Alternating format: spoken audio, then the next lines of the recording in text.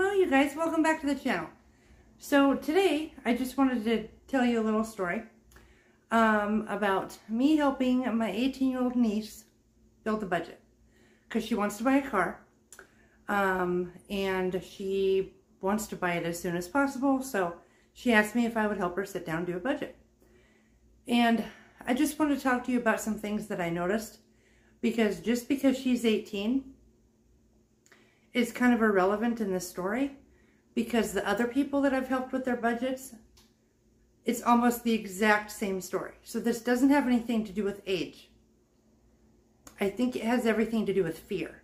So that's what I wanted to talk to you about today, about the importance and the freedom of actually sitting down and knowing what your numbers are. So if that sounds interesting to you, then stick around. Okay, so my 18-year-old niece asked me to help her sit down, and do a budget. And so the first thing I asked her was, how much do you make, right? And she goes, oh, I don't really make that much. And I said, well, how much is not that much? And by the way, I did get permission from her to talk about this story. So just in case anybody was worried, she did say, yeah, absolutely, go ahead. If it helps somebody, do it, so. Okay, so she said, I don't really make that much. And I said, well, we need to know how much that is. No matter, whether it's big or small, right? We just need to know. So she tells me she makes about, well, she didn't tell me this, so we had to figure it out as far as her checks. We got on her bank app, all this stuff. She also didn't realize, mind you, she's a server. So she makes tips every day, which some of them are in cash, but most of them are, she gets on a separate check. So she was thinking that she didn't make that much in cash, and she showed me what she had in her wallet, which was from the last 3 days. And she goes, there's probably $15, $20 in there. And she handed it to me to count it, and it was $50. And I was like, I don't know about you, but $50 is $50 to me, right? And she said, I had no idea it was that much. Which is most people. They have no idea how much they actually bring home. They think that it's maybe bigger or smaller than it actually is. Knowing the number is a huge deal. Okay, so we figured out how much money she made, right? And we also figured out that she would be able to, because she's purchasing this car for $2,000. And she has $600 that she had already been saving. And she said that she's been saving $400. She saved $400 in 1 month, and then at the end of the previous month, she had saved $200. When we sat down and did, all of her bills, which, mind you, she still lives at home, but she does pay rent. So she has that, she has gas, insurance, And so we figured out how much that was. We deducted that from what she brings home once we figured out that. And we figured out that over the next month, she could meet that goal of her $2,000 for that car, right? And she was floored. She was thinking that saving $400 a month was a huge deal until we sat down and actually did the numbers. And you guys, that's what I'm telling you.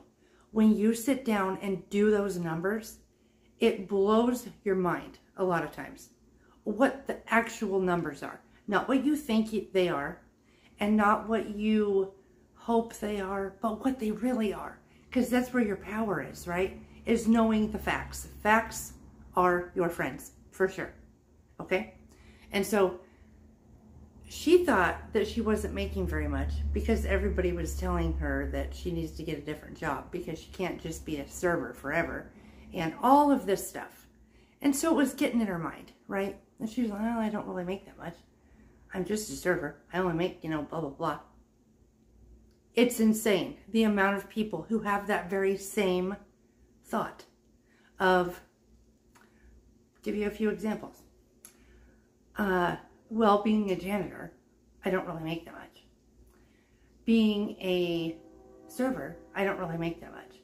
We're not that busy. I don't make that much money. Working for the school district, I don't make that much money. You guys, the actual amount you make is important to know, but it really is irrelevant, because the biggest number to know is the margin number, the number that you come up with after all of your bills are taken care of. So yeah, that's the biggest number to know, is what that margin is, because that margin, the bigger it is, the more you can do something with it. And that is amazing, right? The more we can do with that, the farther along in our goals we'll get, our future freedom, right? A lot of us are working towards a freedom number, whether that's paying off our house, whether that is, you know, retiring, getting out of debt, whatever, right? Those numbers are so important to know, because that is what is going to determine what our game plan is. You know, you don't go into something without a plan. Like, winners of some sort of sports game never say, oh, it just kind of happened. No. They tell you all the things that they've been doing up until that point. All of the training sessions, how they're eating, blah, blah, blah. We should be doing that same thing, you know, considering that our entire life, as far as our livelihood and how well we're able to move around in life, is determined by that margin number and by the plan that we have set in place, right? So I just wanted to go over that. This was so amazing because her mind was blown. And I was thinking, it's so interesting because even though she's 18, I've sat down with people in their 50s and 60s that have the same exact thought process. And I just think that once we know the facts, we can deal with the facts. It doesn't matter how terrible it's going to sound, how scary it is. We have to know the facts so that we can make a game plan, right? Okay, so thank you guys so much for watching, and I will see you in the next one. And let me know if there's people in your life that you help in this way. And I would love to know how you go about helping them, you know, what your strategy is and all of that. Okay, I will talk to you in the next one. All right, bye.